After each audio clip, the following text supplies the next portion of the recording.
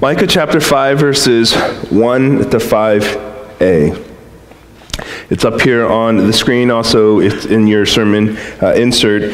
But please follow along. Please hear now the reading of God's holy word from Micah chapter 5. I'll start with verse 1. Now muster your troops, O daughter of troops. Siege is laid against us. With a rod they strike the judge of Israel on the cheek. But you, O Bethlehem, Ephrathah, who are too little to be among the clans of Judah, from you shall come forth for me one who is to be ruler in Israel, whose coming forth is from of old, from ancient days. Therefore he shall give them up until the time when she who is in labor has given birth. Then the rest of his brothers shall return to the people of Israel. And he shall stand and shepherd his flock in the strength of the Lord, in the majesty of the name of the Lord his God. And they shall dwell secure, for now he shall be great to the ends of the earth, and he shall be their peace. This is the word of the Lord. Thanks be to God. Would you pray with me once more? Father, we do ask again your blessing and the presence of your Spirit who opens up our hearts and our eyes and our minds so that we would understand. But your Holy Spirit also works in us to not merely understand the words being said, but to transform our hearts so that we could respond. And so, God, I pray at this hour that you would be with us, that you would be present, speaking to us and reminding us of this great day, this Christmas Eve service in which we celebrate and remember the birth of your Son, your gift to us. And so help us, Lord, to listen, to be encouraged, and to be built up. For as you speak to us in your word, it is your voice that we hear. In the name of Jesus we pray. Amen. Even though today is Christmas Eve, we're continuing in our series in the Minor Prophets. And we're looking at the book of Micah because Micah has one of the clearest prophecies of the birth of Jesus Christ. Now, Micah was written about 700 years before the coming of Jesus. But although 700 years before, it illuminates so much of what it means for Jesus to have come into the world, for him to be sent as a gift. And so as we consider this prophecy, I want us to focus on this fact that Jesus is God's gift to the world and what that means for us. You know, as Christians, Christmas should have a very particular and clear meaning. The reason for our cheer, the reason for our joy shouldn't be subjective, but concrete. But I've noticed that oftentimes we say things like, Christmas means to me. I feel like Christmas means. But you know what? As Christians, this day of celebration should have the same meaning across the board. If you go to the mall and you stop at people and you ask them, what is Christmas about? Sure, you'll receive a lot of different answers. Christmas means to me family. Christmas means to me rest. Christmas means to me gifts and shopping and bling bling and whatever it is. But as Christians, can the answer be so subjective? I don't believe so. I think for believers, the answer shouldn't all be different because Christmas has concrete promises and concrete implications because of the birth of our Savior. So from the minor prophet Micah, we learn this major gospel truth. You cannot have a true Christmas without Christ, God's gift to us. You cannot have a true Christmas without Christ, God's gift to us. So I want to meditate on this passage and consider three things with you. Jesus shows us God's strength, Jesus sympathizes with us, and Jesus shepherds us. So first, let's consider this. Jesus shows us God's strength. We begin in the little town of Bethlehem. And why do we begin there? Well, because there is actually great significance in the insignificant. If you look at verse 2, the town is described like this: but you, O Bethlehem, Ephrathah. Now, why does it say Ephrathah? What does this have to do with Bethlehem? And the reason was because for this, Bethlehem was a small and insignificant town. It was so obscure that they needed to add the detail Ephrathah to get you to know which city and which town they were talking about. which shows how small this town was. For example, if I told you, hey, I went to New York City, none of you would say, which one? I don't have to say, I went to New York City in New York. Oh, for vacation, I'm going to Los Angeles in California. No, not at all. Why? Because as soon as I say those city names, you know where they are. Because they're big, they're significant. But you may ask for clarification if I said, I went to Springfield. And you would say, which Springfield? Springfield, Illinois? Springfield, Massachusetts? Springfield in The Simpsons? Which Springfield? Now, which Bethlehem? Bethlehem, Ephrathah. Then Micah goes on to say this, who are too little to be among the clans of Judah. Now, Micah here is referring to a list in Joshua 15. When Israel crossed over into the promised land, the land of Canaan, they began to allot different towns and cities to the different tribes. And so in Joshua 15, the tribe of Judah gets over about 115 different towns. But of the 115 towns, Bethlehem is so small that it's not even mentioned. I mean, if you're going to go that much into detail and list out 115, you would think that all the small towns would be included, but it's not. Bethlehem doesn't make the cut. They're too small to be included. You know, when I was in high school, I went to an all-boys school, all-boys day school. It's almost like a kind of like a boarding school. And in my class, we only had 100 students. Well, my class was large. We had 104. But 100 students per grade. So the upper school, the high school, was about 400 students. Now, you could say there's a lot of, kind of things that are a bummer about going to all-boys school. Right? It's, oh, boys, there are no girls. How did you survive? Well, I survived.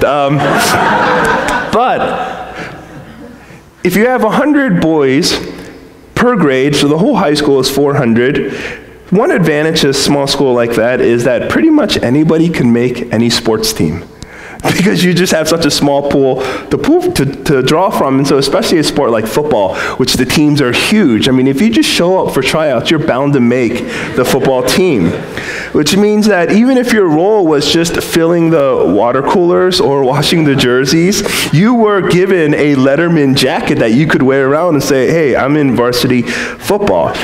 So the fact that anyone could make it, it was actually more amazing if you didn't make the football team. It would say a lot more if you got cut than if you made the roster. So in the same way, Israel, it's not a very big nation. And you know this because in their history, they're always being attacked, they're always being taken over, they're always being exiled. And so they're a small nation to begin with. And then think about that and think, well, Israel was divided into 12 tribes. And then within 12 tribes, especially in a tribe like Judah, then you are subdivided into these different allotments, these clans and these cities and these towns. And the fact that Bethlehem can't even make the top 115 of one tribe of 12 tribes in an already small nation just shows you how little Bethlehem was. Too small to even notice, too small to even count. And yet it's interesting that God chooses to raise from Bethlehem, his anointed king and the ruler of Israel. It's from this obscure town that God chooses to bring the Savior of the world. Now, what a juxtaposition. And we see this prophecy fulfilled in Matthew 2, when King Herod asks where the King of the Jews is going to be born, and the wise men, they answer like this, in Bethlehem of Judea, for so it is written by the prophet, and you, O Bethlehem, in the land of Judah, are by no means least among the rulers of Judah, for from you shall come a ruler who will shepherd my people Israel. Matthew here is quoting Micah and summarizing a bit. Now, I bring this up because this is an important part, an important narrative of Christ's birth, that the majestic King of glory enters into the lowliest places and assumes the weakest positions. Now consider this with me. We celebrate humanity. We boast in our advancements and our achievements. I mean, we have great things, all this technology, cars that drive themselves. We have things like Siri that we can just ask questions. We praise ourselves for the achievement and the advancement of humanity. But have you thought about this? The distance between God and man is far greater than the distance between man and a rock. And yet, God decided to come in human flesh and subject himself to all of our weaknesses and limitations. That God bound himself to our finitude and the frailty of flesh. But not only that, God came as a human infant. Infants are adorable, they are precious, but they are all absolutely vulnerable and helpless. Leave them alone and they cannot survive by themselves. They are utterly dependent on others in almost every way. And so Jesus came not as a full-grown adult, but as a baby boy who needed the protection and the provision of his parents. Consider also this: Jesus came into the world, and he was born into an insignificant family. Joseph was not a man of nobility, he was a mere carpenter. Mary was an unwed teenage girl. This family had no status, no influence, no riches that gave them any identity or importance in the world. And Jesus chose to enter the world like this. Could conditions be any more humble for him, any more lowly for the coming of the Christ into the world? And as if God was putting an exclamation point on the fact, the Gospel of Luke records that even the inns were full. And Jesus was born in an animal's feeding trough. So in every way, the gift of God has come to us shrouded in insignificance. This wasn't accidental. This wasn't coincidental. There is great significance in the insignificant. Everything about Christ, from his birth to his death, from the way he entered the world until the way he left the world, in a borrowed feeding trough to a borrowed tomb. Everything about the life of Christ exclaims that it will only be by God's strength alone that he would save mankind from their sins. So God came into the world in the most disadvantaged positions and places to show that salvation came by his might and his strength, not by strength according to the world. And this simultaneously silences us from ever trying to boast that we did anything to earn our salvation, while it also stirs in us great joy and great praise, for he has done that which we could never do. John Piper writes this: God chose a stable so no innkeeper could boast. He chose the comfort of my inn. God chose a manger so that no woodworker could boast. He chose the craftsmanship of my bed. He chose Bethlehem so no one could boast. The greatness of our city constrained the divine choice. And he chose you and me, freely and unconditionally, to stop the mouth of all human boasting.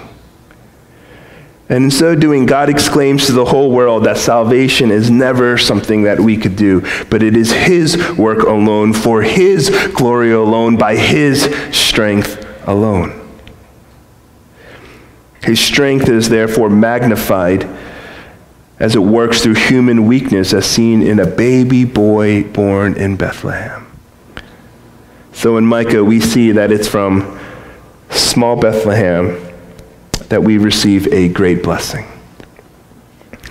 This season, if you feel like you're in a place of weakness, if you have no strength, and you lack prestige, if you dwell in obscurity, if you're in circumstances where you have nothing or feel like you can do nothing, this is where God is pleased to work out his purposes.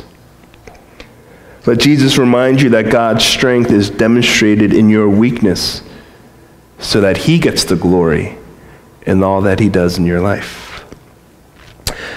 So Jesus shows us God's strength. Second, consider with me this: Jesus sympathizes with us. In verse 2 it says, "From you shall come forth for me one who is to be ruler in Israel, whose coming forth is from of old, from ancient days." Jesus was born in order to be a king, and he's prophesied here to be a ruler in Israel who has his roots from of old, from ancient days. Now, this is a reference to Christ's human lineage, that Jesus was born to be a descendant of David, that Jesus has come from of old, from ancient days. He is the prophesied and the promised king in the line of David. He is come to rule and to fulfill 2 Samuel 7, the promise that a Davidic king would always sit on the throne. But what kind of king will he be? And this is an important question to ask. Here comes a great king. What kind of king will he be? And the scriptures show us that he will be humble and he will be meek. Jesus is born in the lowliest possible ways, from the lowliest possible place of the lowliest possible people. That the king has come in the most humble manner, and he lives among us as a common citizen. Because when Jesus came, he worked with his hands. He hung out with fishermen. He washed the feet of his friends. He ran from those who wanted to hurt him. He befriended the friendless. He defended the bullies. He sat at the lunch table with those that nobody else wanted to sit with. Jesus came to be with us, but he also came to be like us. You know, there's nobody who can say about Jesus, he doesn't know what it's like to. To what? He doesn't know what it's like to be needy, to be poor, to be accused, to be hated, to be betrayed. He doesn't know what it's like to be hungry, to thirst, to be tempted. He doesn't know what it's like to have God not hear him, to lose a loved one, to have friends fail him, betray him, and backstab him. Oh, he knows. He went through all of this. But it's precisely these experiences that don't disqualify him from being our king. In fact, the very opposite is true. These things, the fact that he sympathizes with us and went through everything that we've gone through, shows us that he's the kind of king that we need. He's experienced the whole range of human emotions. He doesn't sit on his throne and rule his people based on analysis, reports, and speculations. But he came to dwell among us, to experience what we experience, to suffer what we suffer through. He hungered the way we hunger. He was cold the way we were cold. Now, you may sit there and you think, well, he's God. To what extent can he really understand what it's like to be one of us? And verse 3 includes just the slightest detail that makes all the world of a difference. It says, when she who is in labor has given birth. Now, why is that important? What is Micah talking about? He's talking about Mary giving human birth to Jesus, experiencing labor pains like any mother would.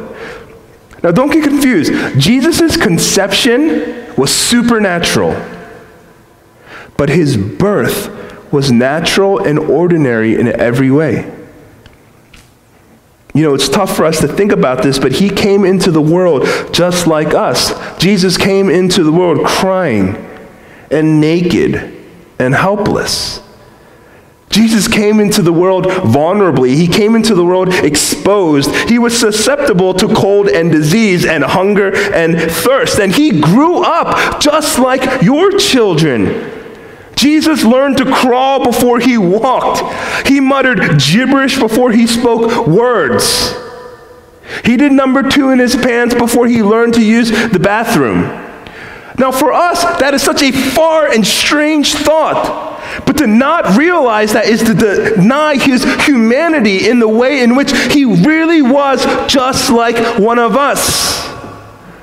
And he grew up and he learned the trade of his father, and he learned to work with his hands. If you ask, to what extent did he really understand what it's like to be one of us? The answer is simply this: he was born of a woman so he could be like us in every single way. So Isaiah prophesies, for to us a child is born, to us a son is given. This child is a gift. He experienced the world like us so that he could sympathize with you in every way, not just as an adult. For if he came as an adult, you could say that Jesus only knows how to sympathize with those who are adults. But he came as an infant, so he sympathizes with infants. He grew up to be a toddler, so he sympathizes with the toddlers. He was a preteen, so he sympathizes with the preteens. He was a teenager, so he sympathizes with the teenagers. God could have given Jesus to us in any form or manner. God wasn't limited by science or biology to give us Jesus in a natural birth. It's not like God had no other choice and it was too difficult, because think about it. If he formed Adam from the dust of the earth and he formed Eve from the rib of a man, he certainly could have given us Jesus in any way that he wanted to. He could have given us Jesus as a full-grown adult male as he did Adam, and yet he didn't. Why is that? So that he could live every step of his life sympathizing with you. So that from the helplessness of infancy to the learning curve of being a toddler, the growing pains of adolescence, the painful reality of a harsh world as an adult, he experienced the full range of life from birth to death. So Hebrews 2 testifies, therefore, he had to be made like his brothers in every respect, so that he might become a merciful and faithful high priest in the service of God. That Jesus sympathizes with us. But you know what? Jesus does not only sympathize with us in our birth, but in our brokenness. Do you know that? That Jesus came and he experienced the brokenness of this earth. That he himself was not shielded from sorrow and from suffering and from hurt and betrayal and rejection and being despised. In fact, Jesus hanging on a cross for our sins, his body being broken, seeing that is clearly seeing this is what life lived in a sinful world looks like. As he hung on the cross, it looks like pain. It looks like injustice. It looks like suffering. It looks like loneliness. So Jesus was made like us in every respect. In his birth, but in his brokenness. As his body was broken for us. But here's the good news. Jesus patterned hope. The hope of redemption. The hope of glory. For he did not stay dead, but he was raised to new life. And this is our hope as well. That when Christ comes and he sympathizes with us in our brokenness, that he has already patterned for us what our lives will look like. For from brokenness he was raised into imperishable glory, meaning that you in your brokenness, when Jesus comes and he sympathizes, that he has patterned for you, he has told you already where your brokenness is headed. To restoration, renewal, new life. Earlier this month, the New York Times had an article about a project with Temple University's the Tyler School of Art here in Philadelphia. And the article is about a project that the Tyler School of Art put together. It's a 2-year project where their aim was to take 1,000 broken instruments that lay unused in basements and storage closets all across the Philadelphia school district that laid there because of budget cuts. And so here was 1,000 instruments. And so through donor support and grants, these instruments even now are being in the process of being restored. And with 400 of those now restored broken instruments, composer David Lang led a performance that he aptly entitled Symphony for a Broken Orchestra. Broken instruments restored to make beautiful music again. And I think that describes us. We are broken instruments that Christ has come down to be with. And in coming to us, he was broken just like us. But his sympathy is just the start. Because Jesus then fixes us and he restores us, and he assembles us back together so that we may be a symphony that gives him praise. You see, he sympathizes with us in our brokenness to make us beautiful again. In Jesus, we see a king who has come to be with his people, to understand us, to feel with us, and to make us whole. So in this season, if you feel lost or lonely, afraid, anxious, worried, you have a king who feels with you, and he feels for you. You have a ruler who understands far more than you realize, and he extends his compassion toward you. Will you take comfort in him as he begins to put you back together? Jesus sympathizes with us. And our third meditation is this: Jesus shepherds us. Look with me at verses 4 and 5.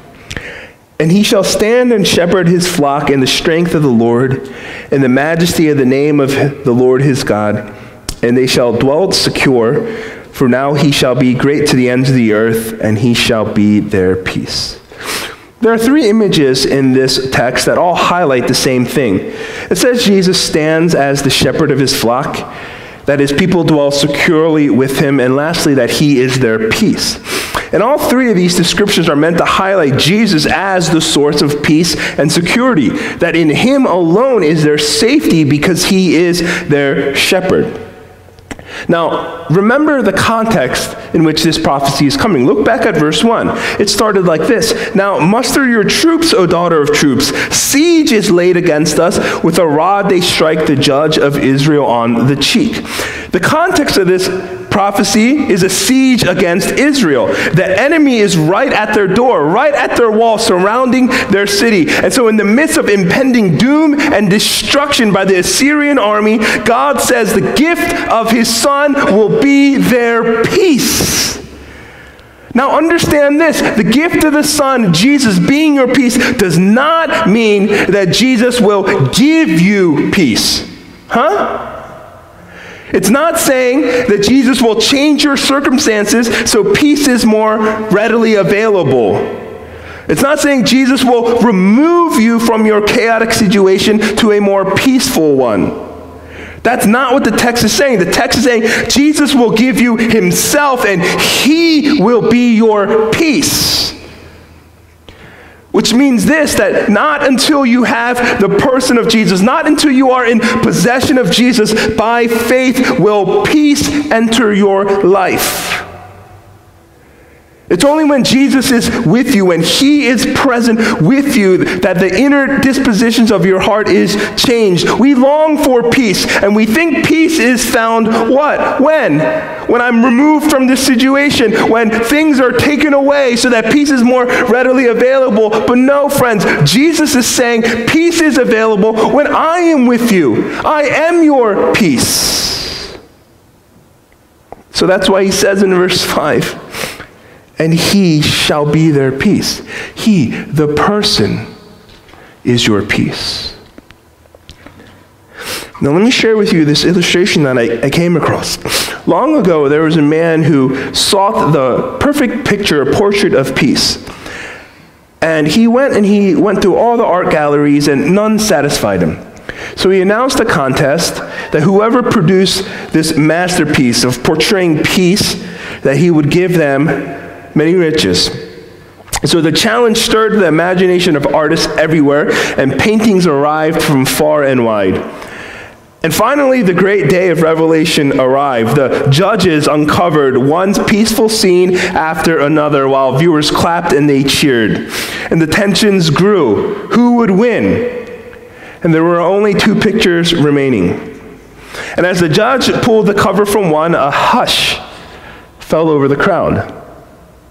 A mere smooth lake reflected lacy green birches under the soft blush of the evening sky.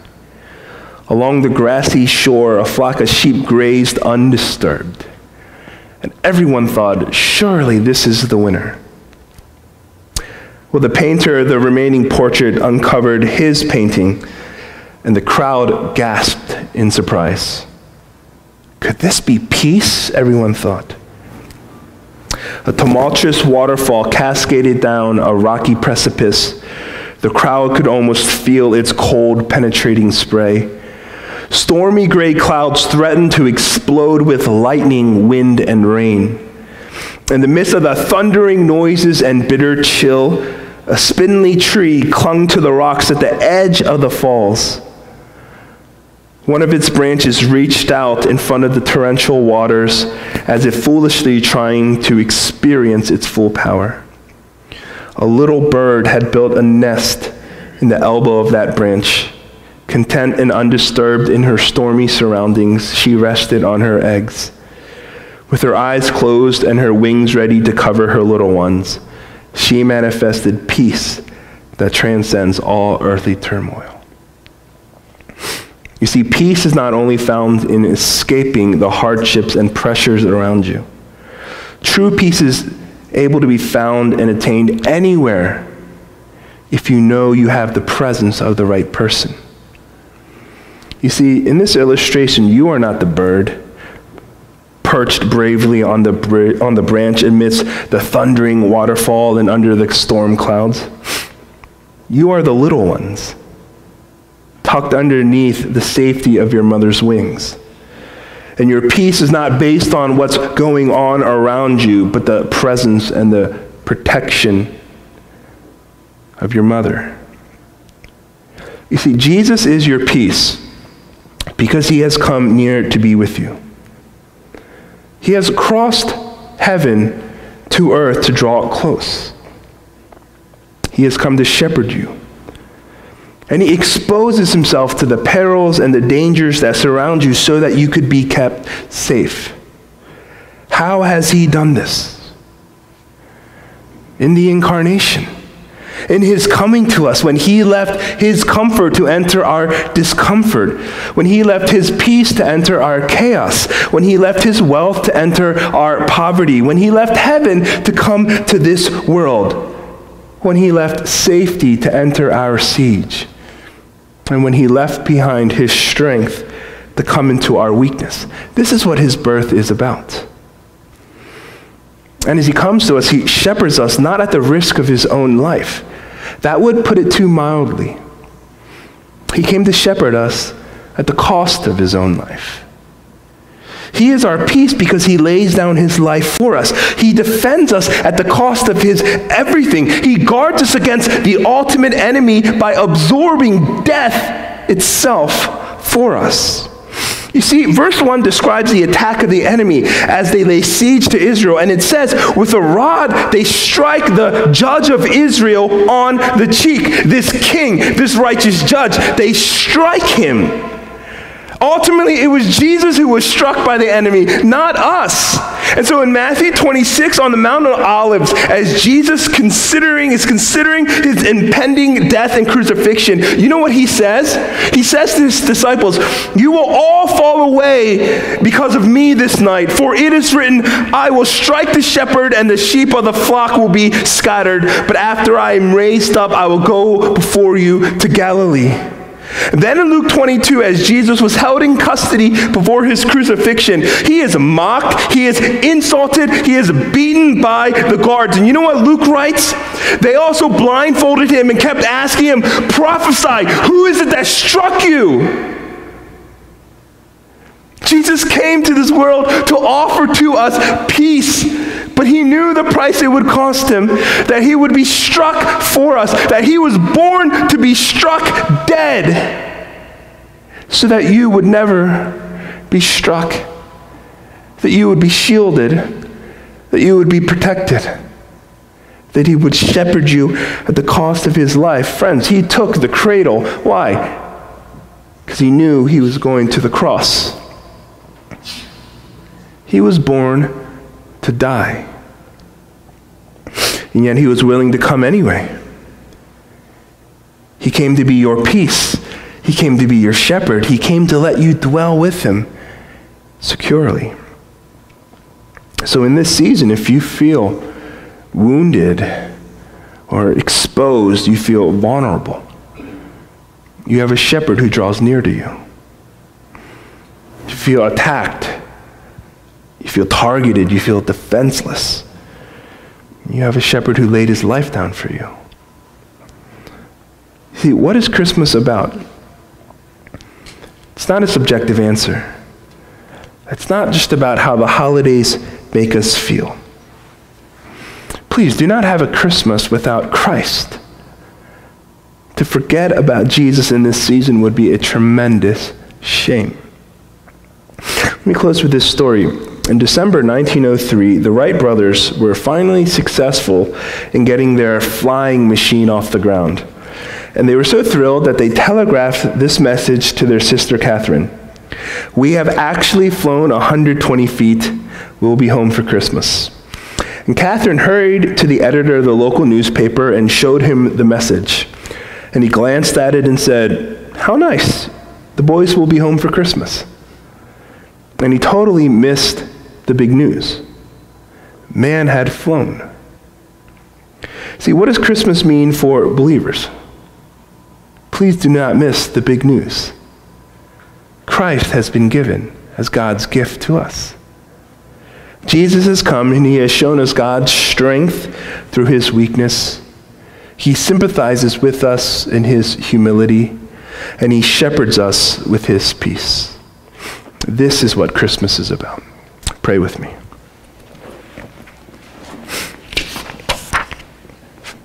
Father, I do thank you for the opportunity for us to worship this Sunday.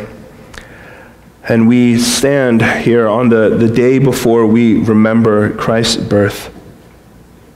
Father, we confess the ways in which we have often been overtaken with the festivities, the holiday cheer, the gift giving, all things that are good, but sometimes distract us from remembering that a Christmas without Christ is no Christmas at all. I pray, God, that you would help us remember in this season. It could be a season of loneliness for some, a season of great trial, but for others, a season of great joy and cheer. That regardless, that we would remember that this is a season where we remember Christ, given to us. He shows us the strength of God. He sympathizes with us in all of our brokenness. And he shepherds us, giving us peace at the cost of his own life. Help us remember, O Lord. And then fill us with great gratitude and joy. Give to us thanksgiving and delight, so that as we enter into the new year, we do so knowing that all we have in Jesus Christ is the most precious gift of all, your love and your sacrifice. In Jesus' name we pray. Amen.